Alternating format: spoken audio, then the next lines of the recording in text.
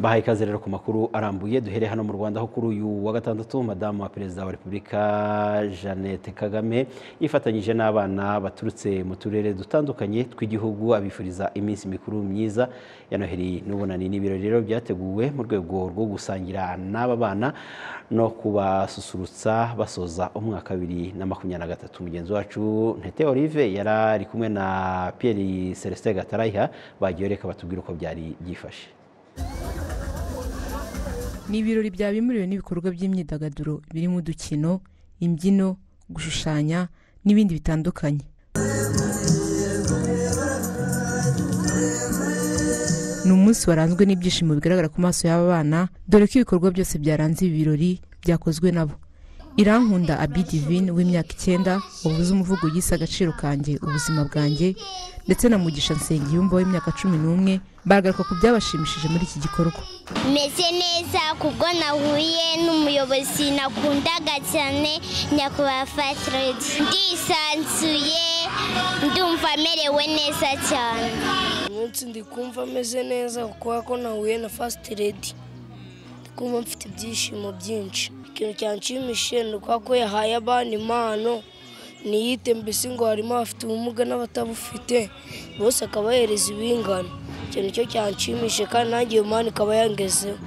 Madamu wa Perezida wa Repubulika Jeannette Kagame yifatanyije n'abana mu gusangira iminsi mikuru ndetse n'abagenera impano abifuriza Noheli nziza n'umwaka mushya muhire wa 2024. Ibirori byitabiriwe n'abana baturutse mu turere dutandukanye tugize igihugu. Ntete Olive, televiziyo y'u Rwanda i Kigali. Raza cyane Ntete Olive. Naho Minisitiri w'Intebe Dr. Edouard Ngirente yahagarariye Perezida wa Repubulika y'u Rwanda Paul Kagame mu muhango w'irahira rya Perezida wa Madagascar André Rajoelina uherutse gutorwa rero muri iki gihugu akaba yarari Antananarivo rero muri ibi birori. Kwizera John Patrick aratubwira ibindi. Nila lapanrenana sin la lapanzakana. Perezida André Rajoelina kuri wa gatandatu yarahiriye kuyobora igihugu cya Madagascar nyuma yo kwegukana intsinzi ku majwi 58 n'ibice 96%.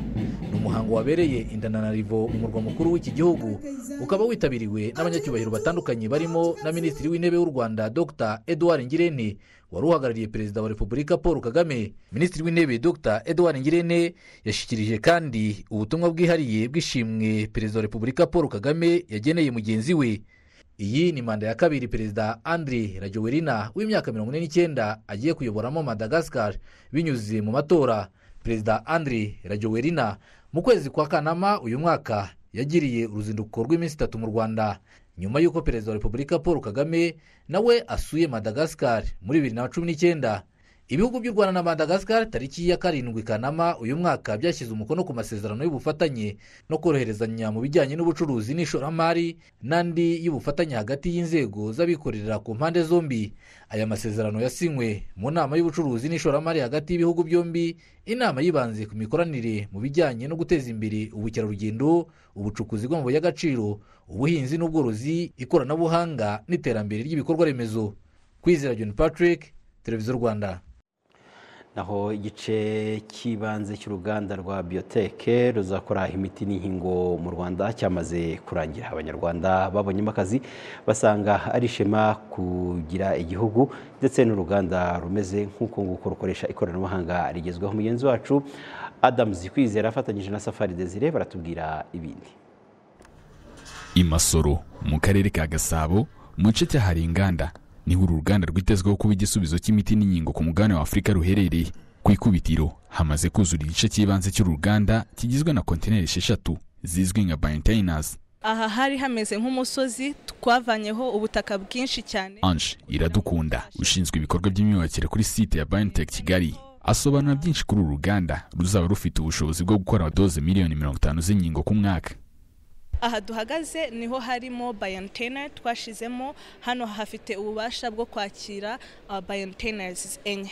Muri iyi nyubako hariho aho tuzajya dutreta amazi yacu, dufite warehouse, dufite amalaboratoire yaho bazajya bakora testing, dufite n'amabiro y'abakozi.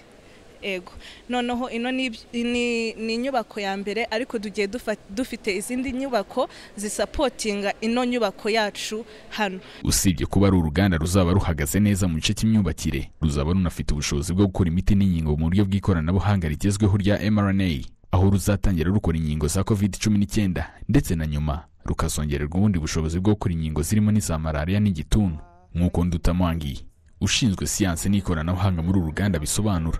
Currently, the mRNA technology that is approved. Kuri ubu ikoranabuhanga rya messenger RNA ryemejwe ni iry'urukingo rwa COVID-19, ariko ikigo cya BioNTech kiri no muri gahunda z'igerageza z'imiti n'inkingo y'indwara zirimo malaria, igituntu, sida nka zimwe mu ndwara zibereye umutwaro uremereye ku mugabane ndetse n'isi muri rusange.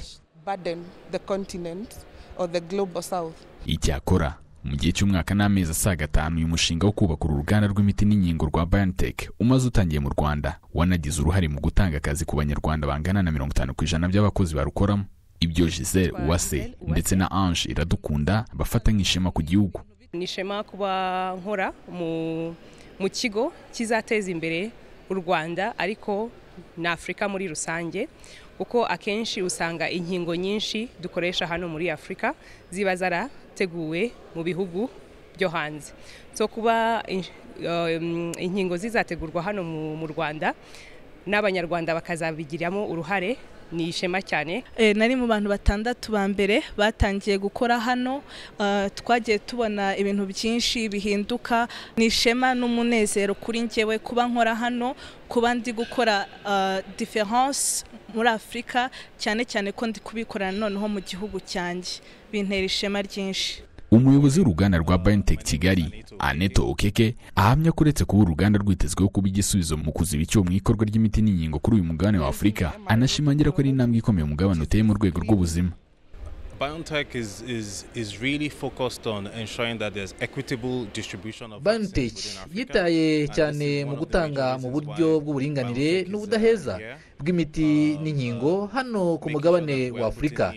Iyo kandi akaba ari nayo mpamvu nyamukuru yo kuba BioNTech iri hano mu bijyanye no kumva ko tugomba kugeza n'irikoranabuhanga rikora imiti n'inkingo ku mugabane wa Afrika.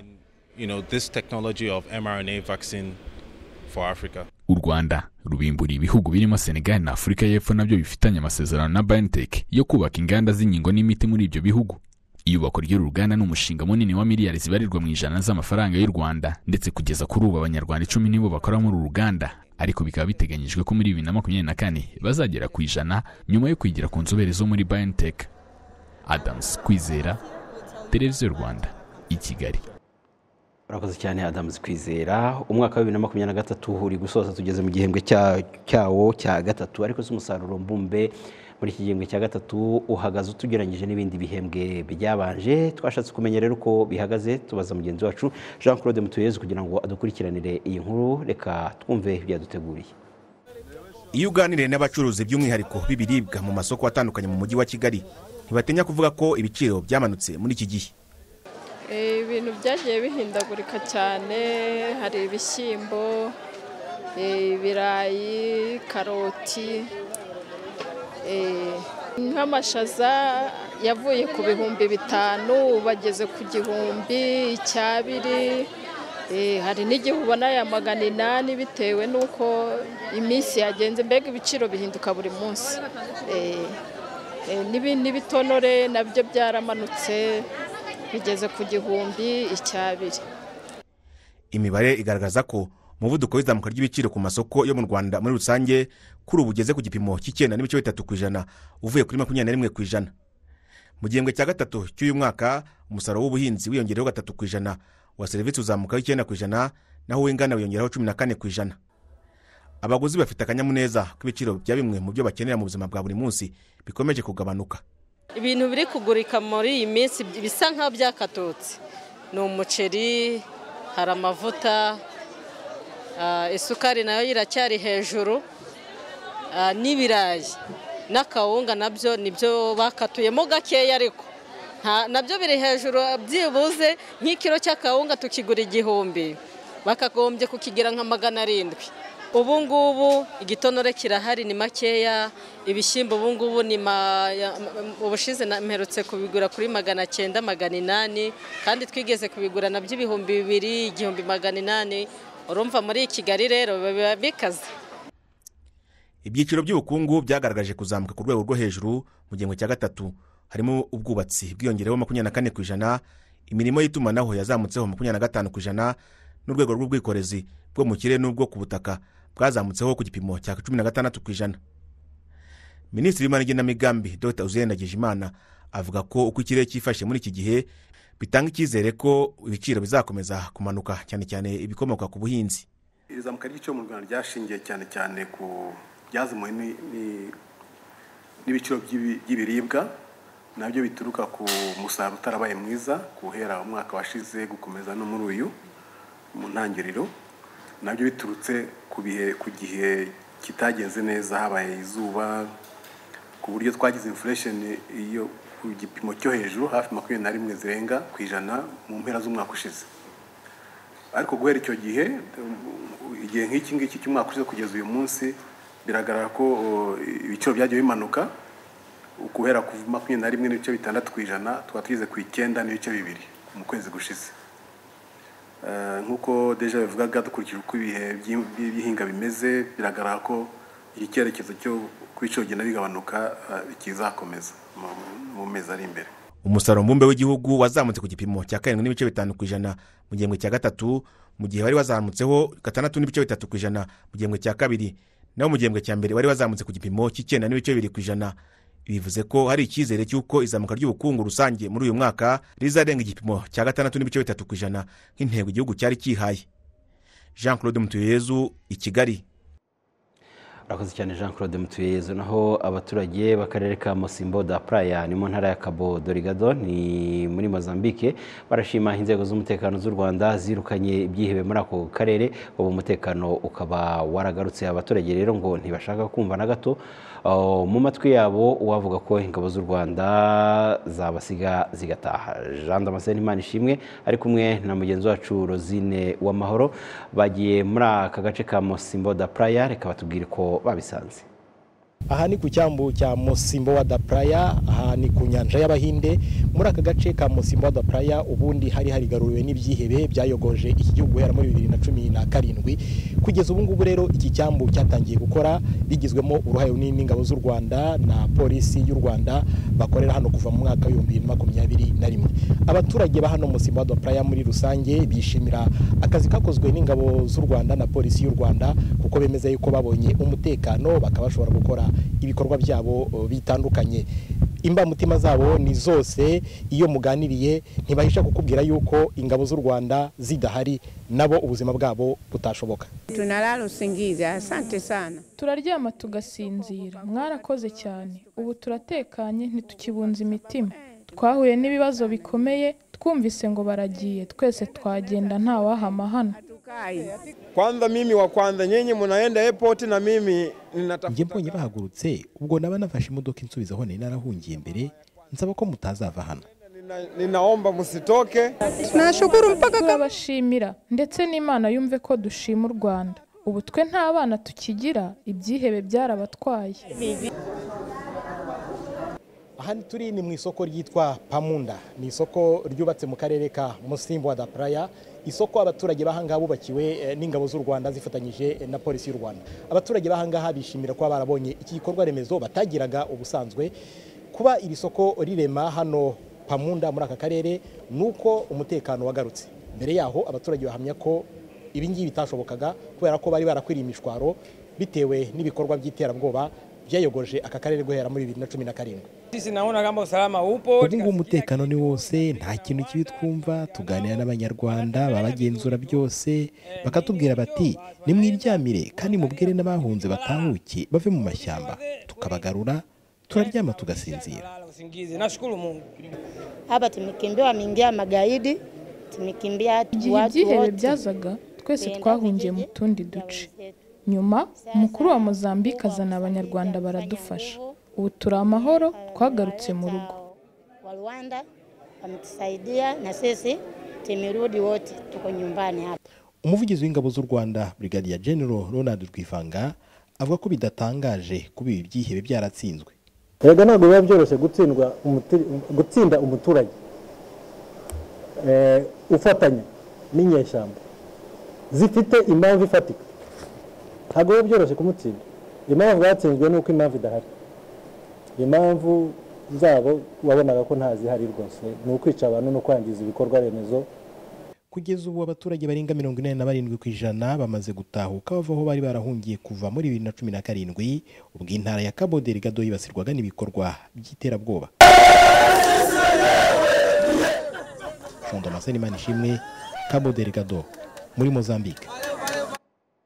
Arakoze cyane Jean Masenimana Ishimwe. Naho abanyamuryango b'umuryango FPR Inkotanyi mu ntara y'Uburengerazuba batoye abagize komite nyobozi y'uyu muryango ku rwego rw'intara. Dushimimana Arambye rero yatorewe kuba chairman w'umuryango FPR Inkotanyi mu ntara y'Uburengerazuba. Ni inshingano yatorewe n'abanyamuryango barenga 300 baturutse mu turere twose tw'intara. Dushimimana Arambye nyuma yo gutorwa yatangaje ko ikihutirwa azafatanya n'abanyamuryango ari ukwegera abaturage kugira ngo barusheho kugira bakemure ibibazo bafite cyane cyane bigendanye n'imibereho myiza yabo.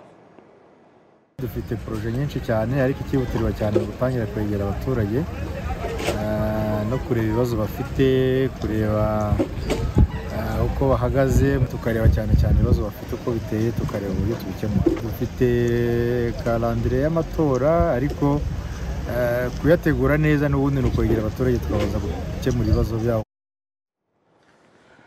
Naho amazi asaga kimwe cya kabiri cyatunganywa n'inganda zo mu Rwanda ngo ntagera ku baturage, ibintu bituma igihugu gihomba buri mwaka amafaranga agera kuri miliyari 10. Gusa hari ingamba zo kongera amazi zamaze gufatwa ndetse hari n'ibikorwa birimo bigenda byubaka, harimo nk'uruganda rwa Kanzenze rwamaze kuzura. Bavuga ko uru ruganda rurimo rutuma hari abaturage babona amazi meza kandi ku bwinshi. Mugenzi wacu Jean Claude Mutuyezu aratubwira ibindi. Vumiriya Dina amaze imyaka 12 atuye mu karere ka Bugesera. Azi neza ikibazo aka karere kari gafite ku ngingo yo kutagira amazi mu gihe cyashize. Mbere twavomaga i Kigali, amazi akatugeraho ahenze, yabura bikaba igihe tuyabura natwe. Ubwo twajyaga amahirwe mu gihe cy'imvura, ariko ubwo twabonye amazi, mu gihe tuboneye amazi ibintu bimeze neza, turabona ahendutse kandi amazi meza. Ijerekani ku muntu wenda wakoresha ku kwezi ijerekani babimuhereje 20. None ku muntu wayiguraga ayigurira imwe yari 200, ariko ubu ngubu ijerekani 20. Abatuye mu turere twa Bugesera na Kicukiro kuri ubu barishimira ko bamaze kugerwaho n'amazi meza, mu gihe mu myaka yo hambere ngo kuyabona byari nk'inzozi. Kuri abo batse ikigega hakurya muri nini amazi yariyongeye ko nagakibura nka mbere. Twishimira ko amazi yatwegereye nyine tukaba tukivoma ngo tuvome iziba, tuvoma amazi meza. Twavomaga amazi y'igishanga amanuka arave Nyanza mu y'igishanga nyine Kajanda. Ni ingaruka nk'inzoka, abana kurwara inzoka, natwe nyine ko tutameze neza kubera ko twatwanye amazi mabi. Mbere batari bashyiraho uruganda nta mazi twari dufite, twajyaga tuvoma ibinamba bavoma ahantu bita ku Mugendo za Rushubi gutyo. Ndumva nta kindi kibazo dufite kuko iyo twabonye amazi meza dufite n'ubuzima bwiza. Imyaka imaze kuba 3 uruganda rutunganya amazi rwa Kanzenze rutangiye gukora. Uruganda rwa Kanzenze rwubatse mu karere ka Bugesera ni rumwe muri 25 zitunganya amazi hirya no hino mu gihugu. N'uruganda mu by'ukuri rufite ubushobozi bwo gutunganya metero kibe ibihumbi 40, aho ibihumbi 30 byoherezwa mu mujyi wa Kigali, naho ibihumbi 10 bigakoreshwa hano mu karere ka Bugesera. Bisobanuye yuko igihe ibikorwa remezo by'amazi cyangwa tunganya amazi bizakomeza kwiyongera mu gihugu, bizatuma kigera no kugera ku ntego y'100% ku baturage bafite amazi hirya no hino mu Rwanda. Raporo y'umugenzuzi mukuru w'imari ya leta y'umwaka warangiye tariki 30 Kamena 2022 yerekanye ko inganda 11 kuri 25 ziri mu gihugu zitunganya amazi ku kigero kiri munsi ya 75%. Muri uwo mwaka kandi izi nganda zari zatunganyije metero kibe miliyoni 68, aho amazi yabashije kugera ku baturage yari metero kibe miliyoni 37 zingana na 55%. Bisobanuye ko 45% by'amazi atunganywa yangirika ataragera ku baturage, ibyateje igihombo cya miliyari zikabaka 10 z'amafaranga y'u Rwanda. Inzobere mu kubungabunga amazi no kuyakwirakwiza zivuga ko hakwiye gufatwa ingamba zikomeye zatuma amazi atangirika kuko aba yashoyemo ingengo y'imari yo kuyatunganya. I think the biggest word that we've learnt is accountability. And accountability is key because ntekereza ko buri wese abajwe ibyo afite mu nshingano byakemura byinshi. Turamutse duhagaritse kwangiza amazi byatuma muri Afurika hagira ababona amazi. Nkatwe inyungu tubona ntirenga 50% kuko umukiriya yishyura amazi yakoresheje kuko andi aba yangiritse ataramugeraho. Niyo mpamvu hakwiye gushakwa ibisubizo by'igihe kirekire ku nyungu zabaho mu gihe kizaza. So we really have to look at long-term solutions that is going to last, not for us, for future generations to come. Minisitiri w'ibikorwa remezo Dr. Jimmy Gasore wasanga ubushake bwa guverinoma y'u Rwanda buzatuma imishinga yo gukwirakwiza amazi yihuta, bityo n'intego igihugu cyihaye nayo igerweho ku gihe. Cyihutirwa ni ugukomeza kongera imbaraga mu bikorwa remezo by'amazi, no kuvuga ngo aho dusukurira amazi water treatment plants, kongera imbaraga mu bikorwa remezo byo gutwara amazi kubera ko haracyari ikigero kinini cy'amazi ataragera ku bagenerwa bikorwa, ndetse no kurushaho gufata neza amazi n'iwacu mu ngo no mu nganda aho tuyakoresha. U Rwanda rufite intego y'uko umwaka utaha abagerwaho n'amazi meza bazaba bagera ku 100% bavuye kuri 82% yafite muri iki gihe. Jean Claude Mutuyeyezu, i Kigali.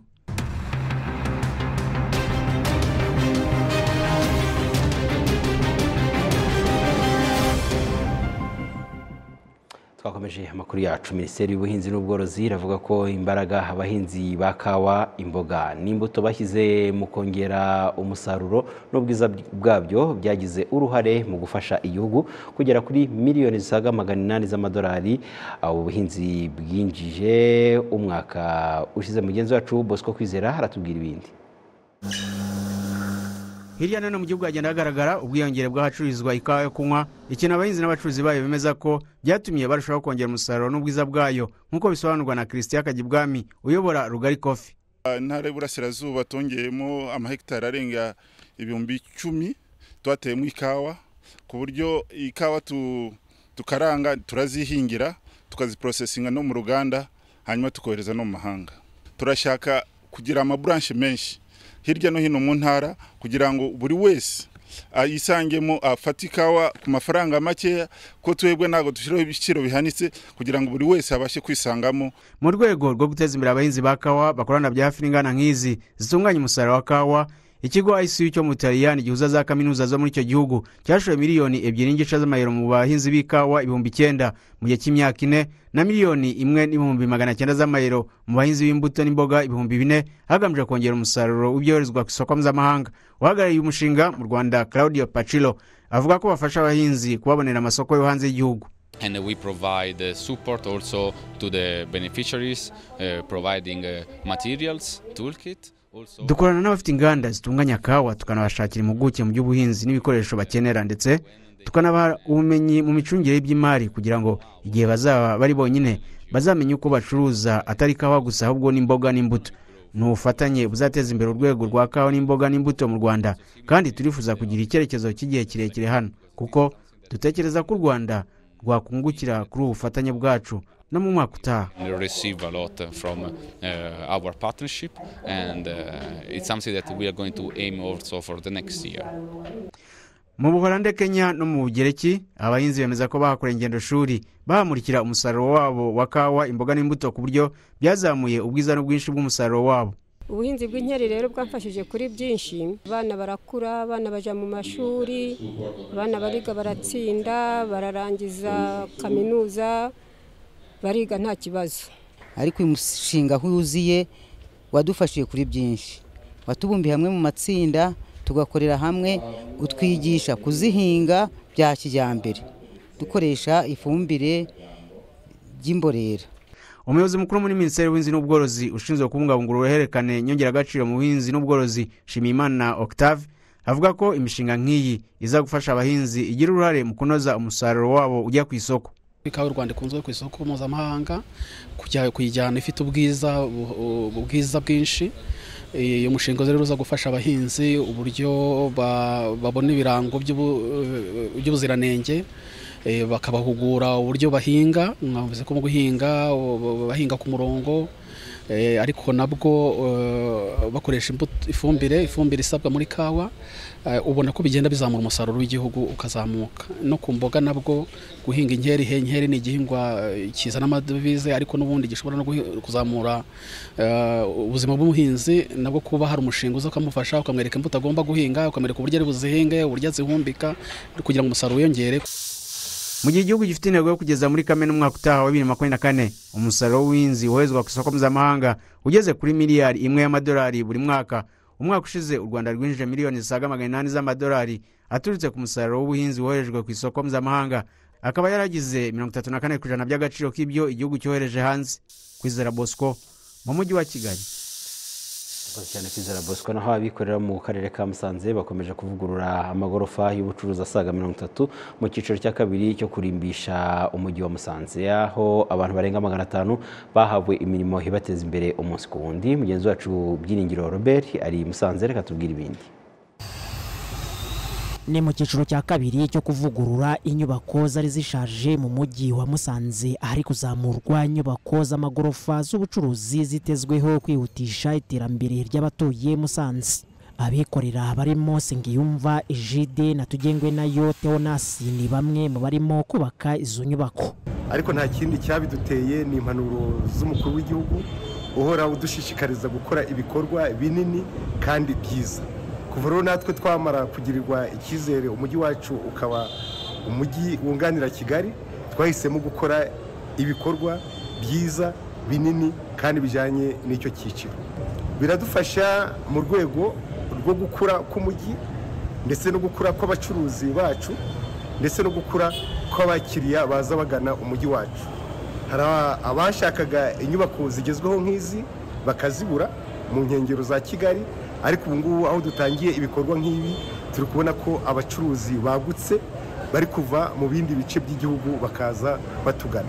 Niyo mpamvu twahisemo kuvugurura umujyi wa Musanze kugira turusheho kusukura, tugakora ahantu heza, tukarushaho guteza imbere no kugira use neza. Ibikorwa byo kuvugurura inyubako z'ubucuruzi mu mujyi wa Musanze bigeze ku gipimo cya 50%.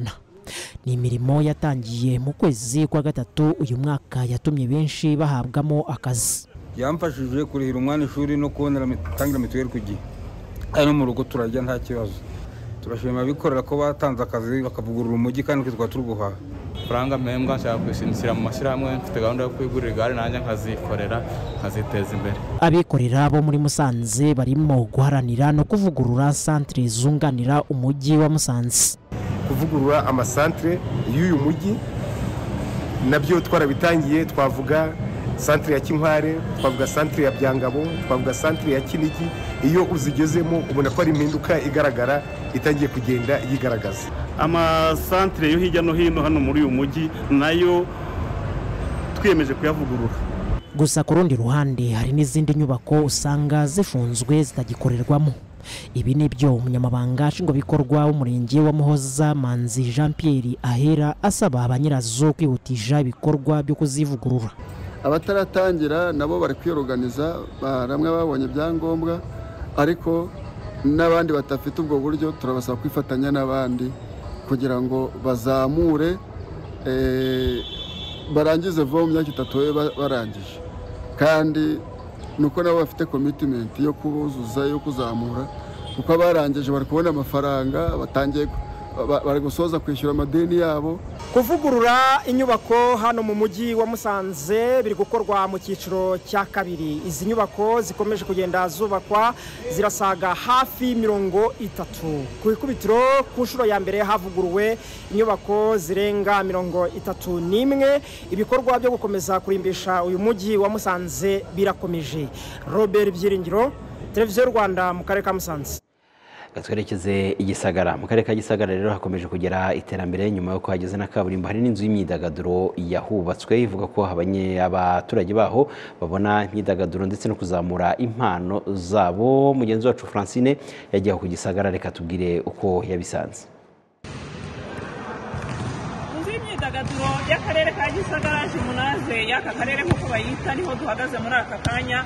Abatuye aka karere barashima cyane uruhare rw'iyi nzu mu kuzamura by'umwihariko imyidagaduro muri aka karere, by'umwihariko umukino wa volleyball umaze kumenyekana cyane muri aka karere ka Gisagara, dore ko banafite ikipe ikomeye mu marushanwa ya volleyball muri iki gihugu y'akarere ka Gisagara. Abatuye aka karere usibye kuba yarazamuye volleyball, yanazamuye indi mikino muri rusange. Nyuma yanjye nk'uko murimo kubibona hari abarimo gukina basketball, ariko hakinirwamo n'imikino y'abafite ubumuga. Turi kumwe na Byiringiro Eram, umutoza wa volleyball muri aka karere, ariko azi by'umwihariko Gisagara itaragira iyi Jimunaze, niwe ugiye kutubwira uburyo imaze kubakwa yazamuye abatuye aka karere mu buryo butandukanye. Murakoze kugira umwanya kugira ngo tubagezeho ibyishimo dufite kuri ino nzu tugezeho. Nk'uko mwadusanze iyitaba n'ubundi niba mwadusanze hano kuko bwari bwinshi, ariko kuri ino nzu ihari byaradufashije. Murabona ko dukinana nijoro. Duhereye ku byo yatumariye, yatumye abana bazamura impano. Ubure abana barayizi, basigaye bajya no gukina mu tundi turere, ntabwo ari hano gusa. Uretse na volley y'abafite ubumuga, hari n'abafite ubumuga, hari sitting ball na sit ball. Imikino yose ikinwa yicaye ariko ifite amategeko atandukanye. Hari sit ball na sitting ball, nayo irahari kandi twari ibikombe. Yafashije n'abakozi, abakozi bava ku kazi batinze, nabyo irabafasha kuko iyo batashye bananiwe baraza bagakina kuko inzira acaniye, turakina nta kibazo. Ndumva ari ibyo muri make. Arakoze cyane Emma. Ikindi nababwira ni uko iyi Jimunaze y'akarere ka Gisagara ifite aho bicara imyanya 3000 abantu bashobora kwicara batabyigana. Ikindi kandi ni uko uvuye mu mwaka wa 2016 nibwo batangiye kwikinamo, ariko itarajyamo iyi tapi murimo kubona ibibuga yuzuye itwaye miliyoni zisaga 900 z'amafaranga y'u Rwanda.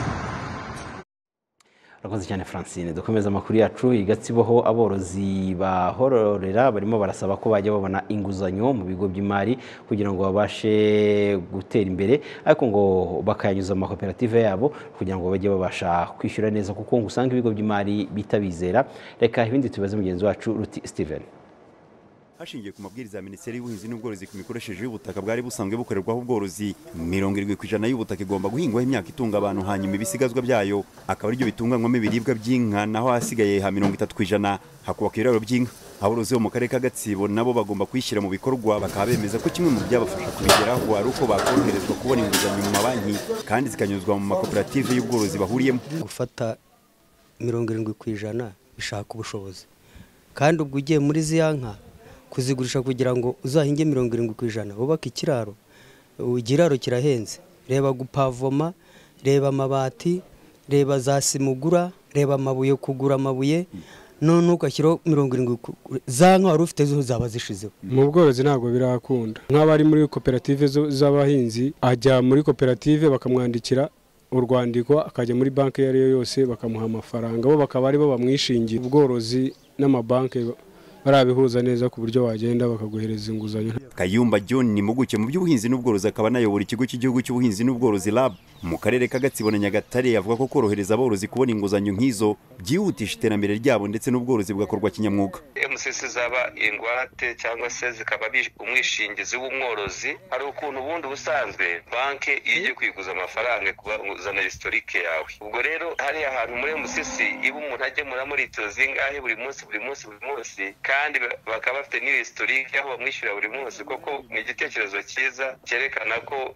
MCC akabaye umwishingizi w'umuturage akajya kuguza amafaranga muri banki, yagaragaza ko MCC ari izajya ikata uwo mworozi amafaranga ikishyura banki. Abantu bagatinyuka ishoramari, kuko buriya umuntu ukoresha amafaranga ye gusa ataguza, iterambere rye riba ntabwo ryihuta nk'uko yagakoresheje n'inguzanyo. Naho Gasana Richard, umuyobozi w'akarere ka Gatsibo, avuga ko ubuyobozi bw'akarere ugiye kuganira n'ibigo by'imari mu korohereza aborozi kubona inguzanyo, ariko kandi akanibutsa na gahunda ya nkunganire leta yatanze binyuze mu mushinga wa Sidati ukorera muri Minisiteri y'Ubuhinzi n'Ubworozi, aho umworozi atanga ingwate ye agahabwa inguzanyo akishyura inyungu y'8%. Niba koperative ishobora kubishingira yabasinyira, wenda twazaganira nabo, ariko nagira ngo nkubwire yuko koperative nta mutungo ubundi igira. Umutungo wa koperative ni inyubako bakoreramo kandi n'iz'abanyamuryango. Umutungo wa koperative ni abanyamuryango, inabikoze ntabwo yabikorera abantu bose. Ariko ndagira ngo mari abantu impungenge, leta yanyujije amafaranga muri banki komerisiyali muri uno mushinga wa SIDAT,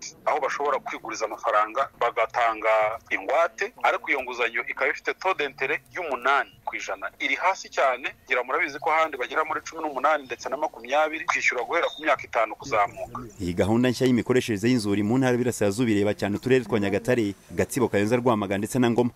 Steven Ruti mu karere ka Gatsibo. Reka rero duhinire hano amakuru yacu, mbashimire mwese twabanye muri ano makuru. Nshimire na mugenzi wanjye Fideliza Imbuto wafashe kugira ngo aya makuru tuyabagezeho. Jye nari Bonaventure Cyubahiro, reka mbifurize kugira weekend nziza. Bye.